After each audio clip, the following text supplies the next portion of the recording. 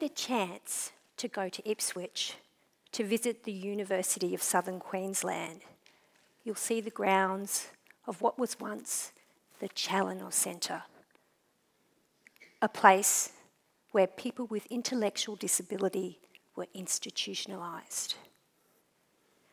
From 1968 onwards, the Challinor Centre was the so-called home of up to 530 people with intellectual disability. It was a place where people were warehoused, often treated as subhuman, and denied the opportunity to have a meaningful life in their local communities. Many residents with intellectual disability spent life-wasting days of inactivity. Some people were heavily sedated by staff, and others were locked up in cages.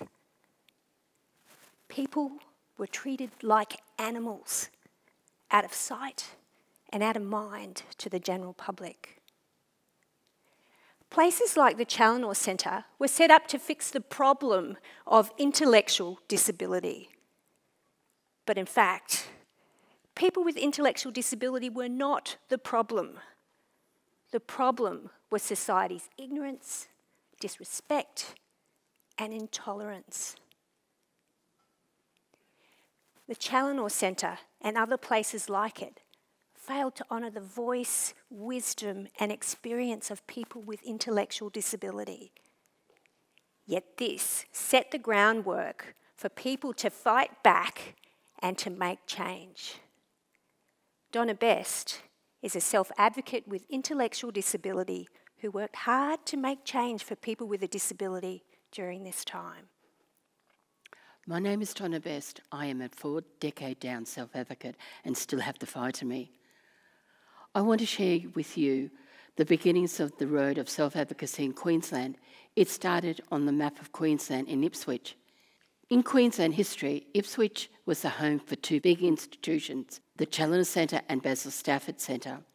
Still to this day, when I go near Challinor Centre, I get a shiver up my spine and I have it in the back of my mind, get me out of here! But at this time, in the early 80s, at the Challinor Centre, residents started to speak out. And history tells us that there was a group of people from Challinor Centre went to Wagga Wagga to a conference for people with intellectual disabilities. From this event, a group of self-advocates was formed. I became the president of GADP in Ipswich. GADP stands for Greater Achievement for Disadvantaged People. I spoke about people with intellectual disabilities that were denied their rights to live in the community like others. GADP was involved in street marches, writing letters to the government, fundraising, and having a say in our lives and the policy of the day. I used to travel to Ipswich every Monday night to go to a GADP meeting because there was nothing like this in Brisbane. It meant a lot to me because I built up relationships with people and where the group was committed to working together to bring change for us and others. This is my early achievement. I got GADP its first funding from the federal government. This was the start of my 40-year journey as a self-advocate. If you'd have met me in the early days, I wouldn't have said boo to anyone.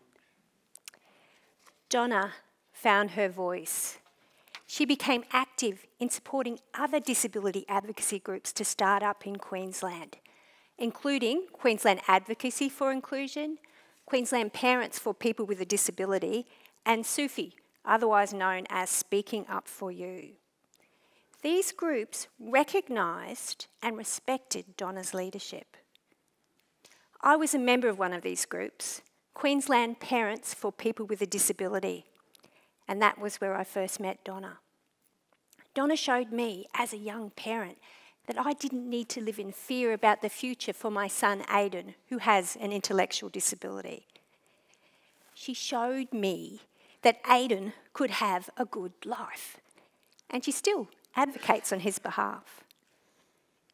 The Challinor Centre was closed in 1998. Things were starting to change for people with intellectual disability, and there were more options around home. but more needed to be done. Today, there are still so many issues facing people with intellectual disability. We know that today, people with intellectual disability often experience more negative and potentially traumatising life experiences than many other people. These experiences include violence, abuse, poverty, and social isolation. I'll give you an example of an issue facing people with intellectual disability. Did you know that the Queensland Criminal Code 1899, section 216, makes it illegal for anyone to have intimate relations with a person who has impairment of the mind? This law affects many people with intellectual disability, and it is only one issue of many. Governments need to recognise that people with intellectual disability are not only valued users of services, but most importantly, citizens with human rights. We need to change our practices, and we can start by listening to people with intellectual disability. In my own journey, I have fought to make sure that people with intellectual disabilities are listened to. Though it may take us a little bit longer, but we get there. A small group of people who needed some support to be heard got together and formed the Hot Topics group. We wanted to be able to speak up for ourselves and to find out about things that mattered to us. There was an organisation being formed, and we didn't feel that people with intellectual disabilities were being listened to, so we started Hot Topics.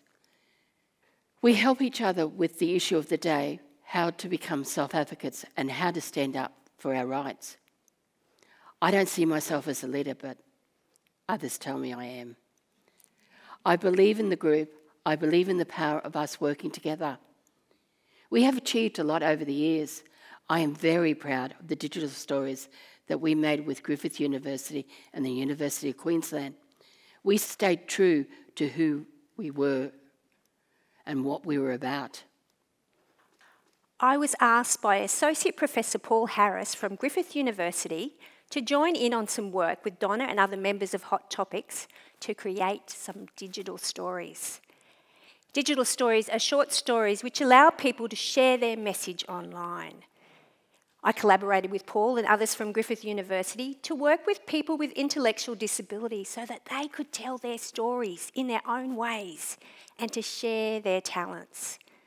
We formed a research team of self-advocates with intellectual disability, university researchers, disability support staff, and student volunteers. 9 self-advocates developed their own individual stories, and we also created a group story. It was really hard working out what the achievements that we wanted to share in our group story. We had so many.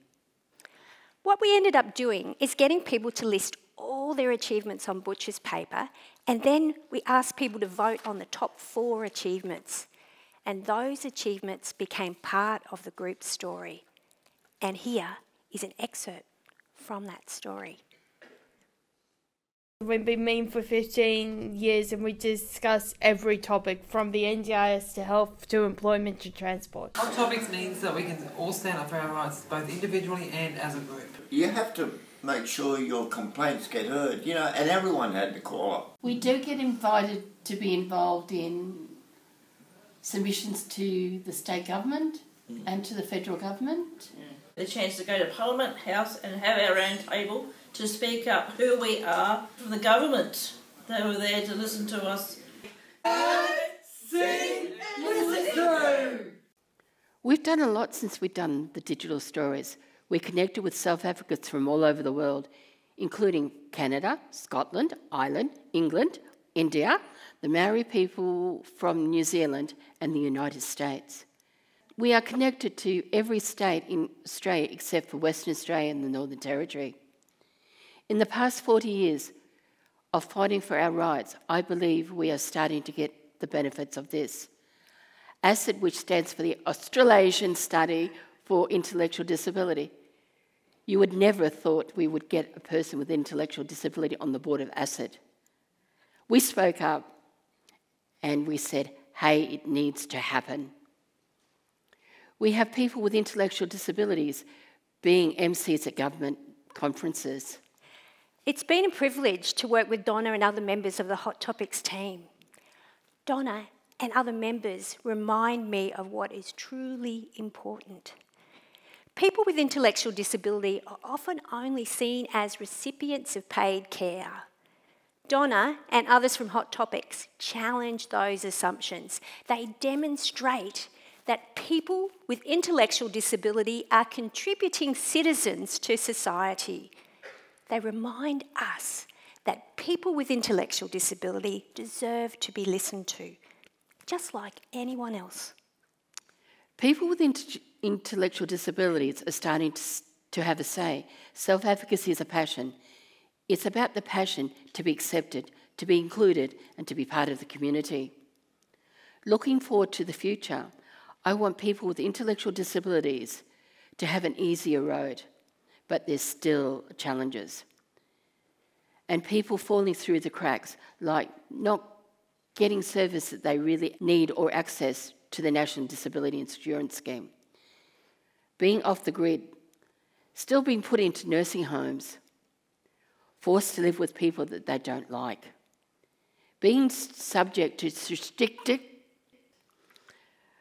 practices, and many still do not have a voice.